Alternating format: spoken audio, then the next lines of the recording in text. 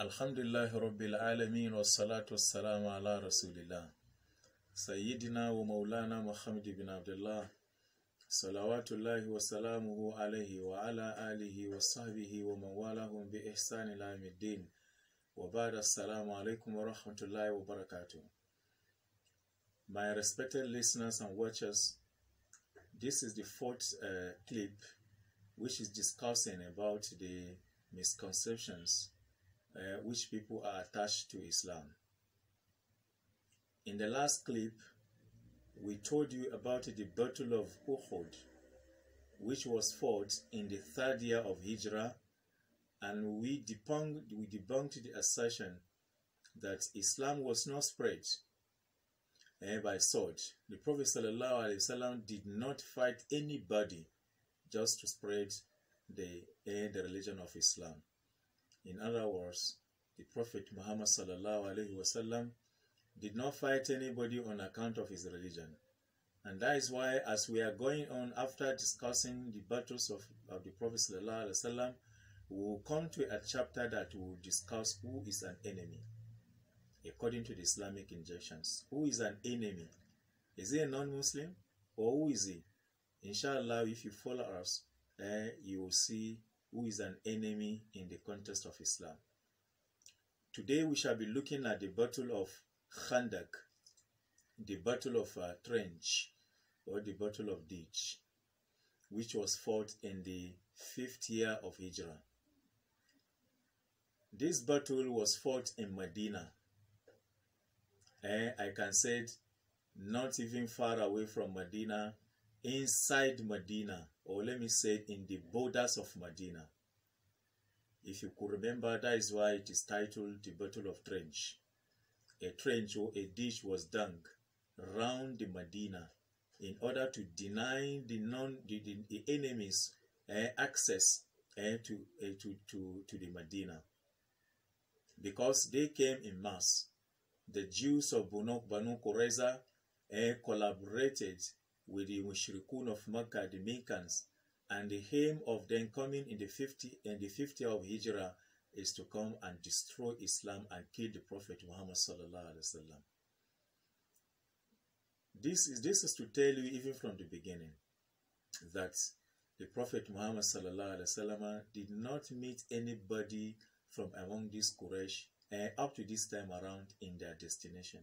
They were all coming to meet the Prophet sallallahu alaihi wasallam in his destination.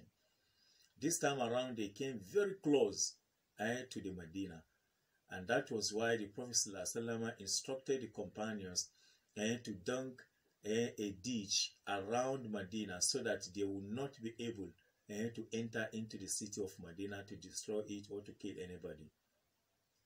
This battle was fought in the 5th year of Hijrah, as we said. The Mushrikun of Mecca collaborated with the Jews of Banu Qurayza. These Jews of Banu Qurayza betrayed the treaty which the Prophet ﷺ made with them when he arrived in Medina. When the Prophet ﷺ arrived in Medina, he made treaty with the Jews of Banu Qurayza, the Jews of Banu Qainqa, and the Jews of Banu Nadir, the remaining Mushrikun in Medina by then, and even the minority Christians in Medina, and even those people who were inhabiting the city of Medina by then. The Prophet ﷺ gathered them, and they wrote agreements or treaties. About 50 treaties were written between them and the Prophet ﷺ. One of these treaties was they themselves who were in Medina or who were sitting in Medina by then will not fight one another. A Banu Qurayza will not fight Banu Nadir, and Banu Nadir will not fight Banu Qainqa. Neither of any of the Jews or any of the clans of the Jews will fight Muslims, or neither Muslims will fight any of the Jews. Meaning, anybody or any clan that is living in the community of Medina by then will not fight themselves. That is one of the treaties. Another thing in the treaty is that they will not assist any outsider who comes to fight any of the inhabitant of Medina. Instead, if that person who is living in Medina, or that community, sorry, that clan who is living in Medina, seek the assistance of the remaining people, they will assist him to fight this outsider.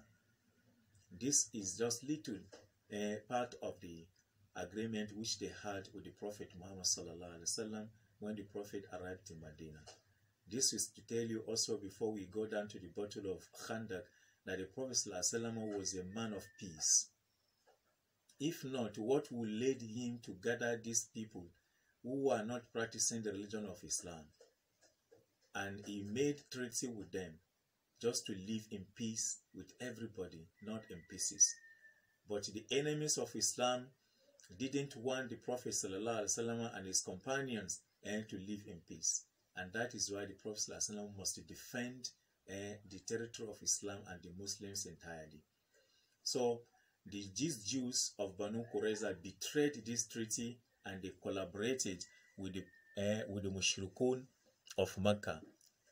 They collaborated with the Mushrikun of Mecca, and they came secretly. They entered into their roots, and they, ringed the Medina. When the Prophet ﷺ heard about their coming, he called his companions, and they resolved that a trench should be dug around the Medina so that they will not have access inside Medina. Now, who caused this battle? And where is the ideology of spreading Islam by sword?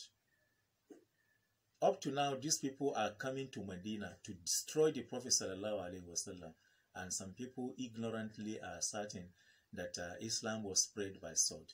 Islam was spread by sword in what wise? Why is the spread of Islam in these three battles we have mentioned? The battle of Uhud, the battle of Badr, the battle of Uhud, and the battle of Khandaq. Where is the spread of Islam and these battles? I can just resolve to say that these three battles we have mentioned were fought just to counter Islam and to destroy Islam, not the spread of Islam. The Prophet ﷺ didn't kill anybody on account of his religion. So I believe that ideology of Islam was spread by sword is not a welcome idea. In fact, it doesn't exist in Islam at all, because Islam has it written in the Quran that La ikraha fi din. There is no compulsion in this religion. Nobody should be forced to practice Islam. With this, I will stop here. We meet in the 5th clip, inshallah. May Allah subhanahu wa ta'ala forgive our mistakes, and may Allah reward us abundantly anywhere we say correctly. Subhanaka Allahumma bihamdika, shalla la ilaha illa anta, astaghfiruka wa atubu ilaik. See you in the next clip, inshallah.